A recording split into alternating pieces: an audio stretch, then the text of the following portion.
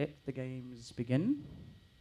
We shall call on Professor Frank Rennie to start the debate. Thank you.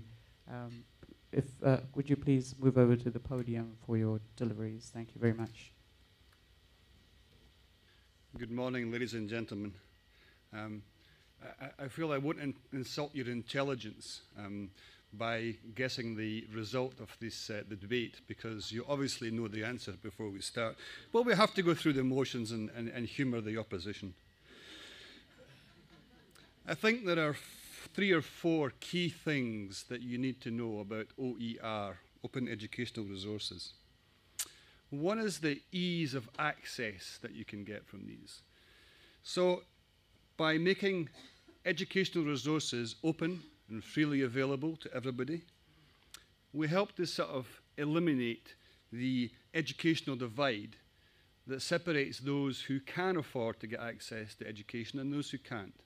So it's a form of democratization. It's a spreading out of ideas. And isn't that what education is supposed to be about in the first place? Secondly, it's about cost. As the title of the debate says, why reinvent the waka? It's there already. People have done these things. We can capitalize on the skills of our colleagues, even though we don't know who our colleagues are, and take things that they have and reuse them, rather than having to do everything completely by ourselves. Thirdly, it's in the speed of access for these things.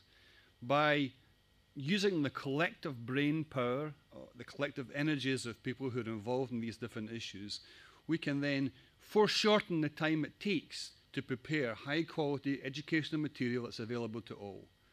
The speed, as we've seen over the last few days, has been reduced from something of the order of 1 year or 6 months to just a matter of weeks to get the rudiments of an idea together. Obviously, you can then elaborate upon that and develop it further in a period of time, but you can really shorten the time it takes to initiate new teaching material.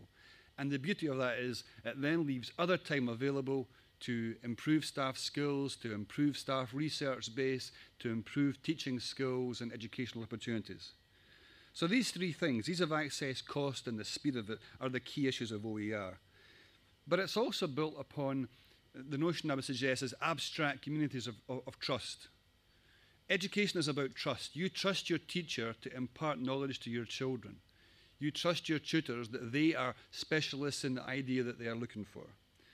And that information is passed to you. A key attribute of online learning is building up trust between people who don't actually meet face-to-face. And that's done by email, by phones, by things like Facebook and discussions to build up this community of trust, which is what we're doing in the OER community. Really importantly, though, this is the best thing that's happened since the invention of the book. Think about it. The invention of the book was, and printing, created the ability to write down the knowledge in somebody's head. So it immediately liberated communication from its immediate context. You no longer had to have the person who knew right in front of you. You could have it written down and read it in your own leisure. And that book could travel many hundreds or thousands of miles away from the original resource. It liberates it from its original context. That's what OERs are about. You can produce a photograph or a video clip for a particular purpose. You can make it available to anybody who wants to find it. When they find it by clever identification and tagging and so on, they can take these tags and then find the information they want for themselves and reuse it in their own context. Not necessarily in the same meaning as the original context, but to illustrate a similar or related point. That's the key thing. So it's democratization. When it's looking at photographs and video clips and so on, it promotes collective responsibility, collective ownership, rather than just elitism or exclusivity. Mass production is not necessarily a reduction in the quality. The size of OER are important, smaller rather than bigger, and the quality is important. But this is a new innovation. It will take time to bed down and settle down, and like all new innovations, the quality will improve as more and more people use it. The important thing to realise that OER liberates us from the constraints of over-tight copyright that was written for an area in the past. Manipulated by elites who control information, who control education, who charge for books, who charge for resources, and make this available only to those who can pay. Elites have always resisted symbols of their elitism, and OERs are a symbol against that. Thank you. Thank you very much. Thank you very much, Professor Rennie. Our second, I will now introduce the leader of the negative team, Professor Martin Weller. I think all the stuff that Frank said is kind of true. You know, it's like no one's going to argue that OERs are a bad thing or they're evil. So my case is more that are they the right approach? So this is a sign you can get in America, so it's no swearing, okay, no cursing. So I don't want anyone attacking me for making the anti-OER case. So I don't necessarily believe all this, but I think, you know, so we have a phrase, playing devil's advocate. So it's my role to play devil's advocate here, okay. So these are my main kind of arguments, right? Sustainability, these big OER projects cost a lot of money to run, you know, and can we keep them going once the funding disappears? Have we got funding from the Hewlett Foundation to do open learning that's going to run out soon, and it costs us money to run that.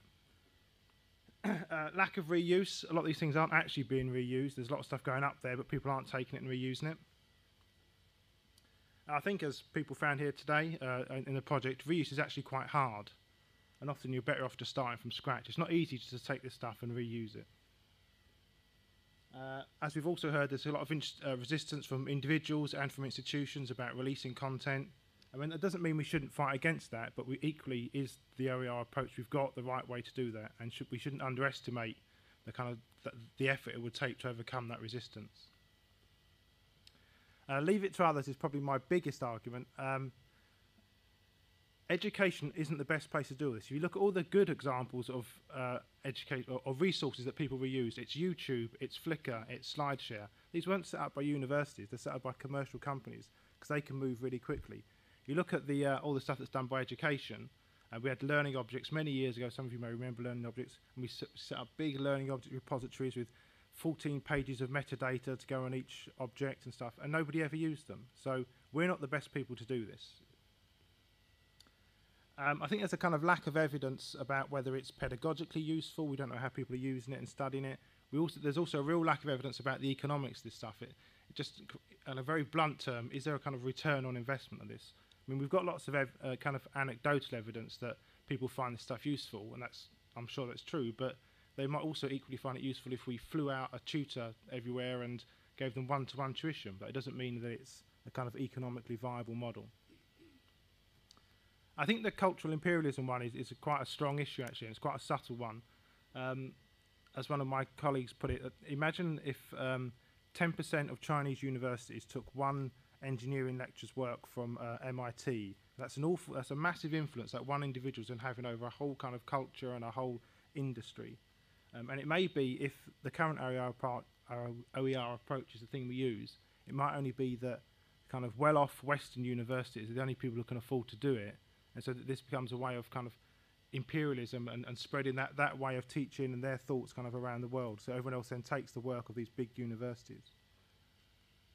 The quality and depth issue, it comes up a lot, and I think it's kind of still up in the air. I mean, it's probably the weaker argument, but I think a lot of people do worry about this. I think, you know, about can you find the appropriate stuff for your subject area? Is it of the right quality? And how do we determine quality? You know, what is good quality in this area? And lastly, when I was doing this talk, I put a call out on Twitter saying I need some anti-OER arguments, and so everyone came back with these good ideas for anti-OER arguments. So, and this is quite a good one, I thought, and quite a subtle one. I think one of the groups talked about it yesterday. Is that a lot of the evidence we're getting, particularly through open learning, is that people don't tend to adapt the material we give them. They just take it and use it as it is. And so there's a real danger there, I think, that what happens is that you're just taking stuff and you're not going through the process of creating it or understanding it. And there's a kind of old adage that the best way to understand a subject is to teach it. And so you're not learning about the subject, but even worse, you're not learning how to create effective learning materials, because all you're doing is taking someone else's material and just sticking it up in your site and running it through. So I think there's a kind of real danger of de-skilling or kind of deprofessionalising people here by just giving them certain stuff that they just take and use. So I think the big arguments here for me that I think that the current OER approach doesn't really address is that sustainability, what happens when the money runs out, the lack of reuse and how hard it is, the thing that industry and commercial companies actually do it better than we do and kind of know how to move quickly, and the cultural imperialism and this kind of learning through creation. Those would be my big points that I think that we need evidence for and backing up from the current OER approach. Thank you very much, Professor Martin Weller.